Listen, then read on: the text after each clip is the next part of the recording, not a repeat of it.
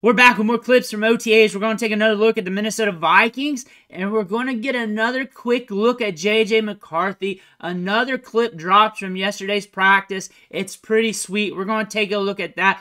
But before we do, you need to click that subscribe button right now. We're going hot in the paint, looking at these rookies. We're looking at these vets from rookie camp, mini camp, OTAs, training camp, everything behind the scenes. If you want to see what your players are doing from their practices, click that button. Stop missing out. But we're looking at JJ McCarthy right now. I just did a video on him like 2 days ago, but a clip came out yesterday. Him throwing a dot. We have to go over it, and hopefully this means more clips are coming out. And on top of that, I found 2 more, and I think those are from previous OTAs. Here we go. Here it is. Bam. Slinging it downfield. Boom. Dot downfield. Solid. Slinging it. You see the arm on that one. That clip's actually telling us a lot. Accuracy downfield. Can zip it. I get it 7 on 7. Here's him working out. He's got an arm on him. It's live. We saw it at Michigan. It's not a surprise, but we're seeing it in the clips. Here's another one of him tossing. Here's another one. JJ McCarthy's going to be that dude for the Vikings. This is his job to steal. I know we can see him work his way up the depth chart, but it's going to be his job to steal. It's going to be his job to steal. Sam Darnold, from what I'm reading, is looking good too. But again, it's OTAs. From what I've read and what I've heard, JJ McCarthy's looking good as well. He's looking very good for a rookie. And the thing about this, he's going to get his moment. It's going to be this year. He's going to get his opportunity this year. He's got Justin Jefferson, Jordan Addison and company. You got Hawkinson. This team is built for a rookie to take over and do well. This team's built for that. And this is a faster-paced offense. They like to throw the ball. They like to keep the pace up on offense. That's how they want to operate. And they can do that with JJ McCarthy. If JJ McCarthy can keep up with that pace, limited mistakes as a rookie as he's developing, figuring out the NFL game, you better watch out. This could be a guy that's really going to climb the quarterback rankings here in the NFL, because that's what we could be seeing here. JJ McCarthy just landed in the right situation for him, because he's got a live arm on him. He's accurate downfield. He's got some ability. And you got Justin Jefferson. Justin Jefferson's going to get that huge contract. That might be something that might impede their ability to build around him. But again, it's Justin Jefferson. It doesn't matter. If he's on this team, he's going to help him develop, get better. And on top of that, his rookie contract is going to allow them to be able to get more players on this roster. So they need him to hit. They need him to do well. They can't keep going to the well of these young quarterbacks.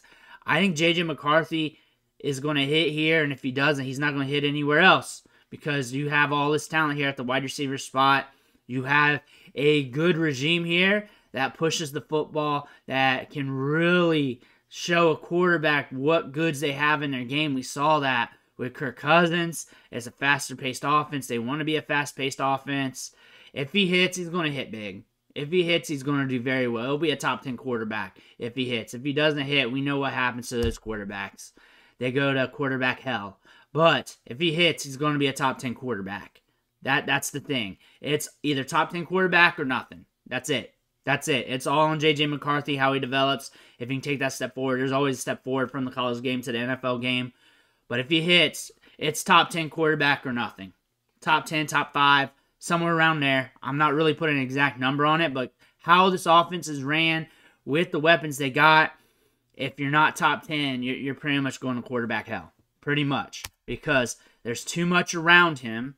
His skill set, his upside says, hey, I can turn this thing around. I just got to tap in a little bit. I got to prove myself. I got to develop. I got to do well with these OTAs. Vikings fans should be very excited about him. Fantasy football and redraft, you're paying attention. You got your ears to the ground a little bit. But again, you don't want 2 quarterbacks, because that's really going to limit your entire roster and depth chart. Dynasty and Superflex is expensive. In 1 QB, you can catch him for a little bit of a discount there. Probably mid-second rounds when I want to pull the trigger on the quarterback anyways in 1 QB. So let the other teams get those good quarterbacks like the Caleb Williams and such.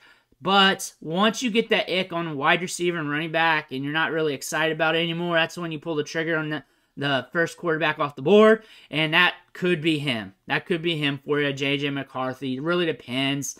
It's just how you play the game in 1QB Dynasty. Not a lot of people talk about 1QB Dynasty, but honestly, if you can read a market, you can figure it out. And then Superflex, he's expensive. Middle of the first round, upper part of the middle of the first round. He can jump up the board. Really depends on who you're playing with, because he's got that Justin Jefferson upside, and this is a fast-paced offense that wants to be fast-paced.